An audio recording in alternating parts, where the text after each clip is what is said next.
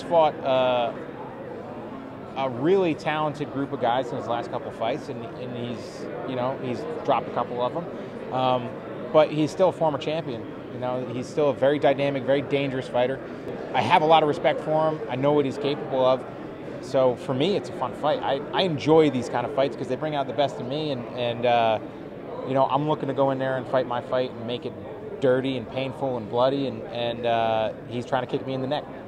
You had a 3-fight win streak going before taking that setback in your last one. So when that happens, I mean, you're a veteran of the game, but does it at all give you an extra kind of push going into a fight against somebody like Pettis, or just any fight after having a setback? I mean, it's definitely, it eats me a little bit. It's like, oh man, if I'd done this a little bit different, if I'd thrown 3 more leg kicks, he probably wouldn't have been able to stand up. If I, just done something differently. But I've been at this for a while.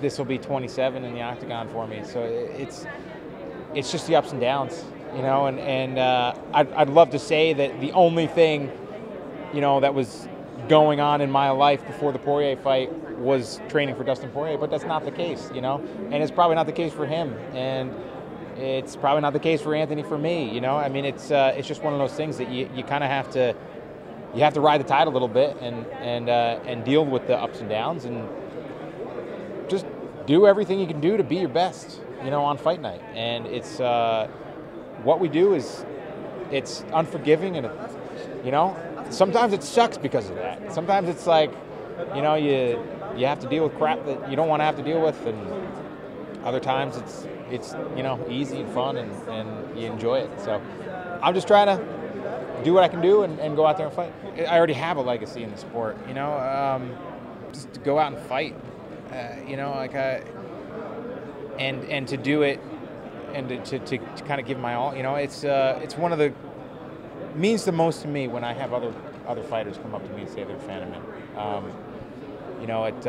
I've had heavyweights. I've had heavyweight contenders come up to me and say, I'm the biggest Jim Miller fan. It's like, for a heavyweight, the knockout divisions, for somebody that fights in that weight class, to come up and say that they're my biggest fan,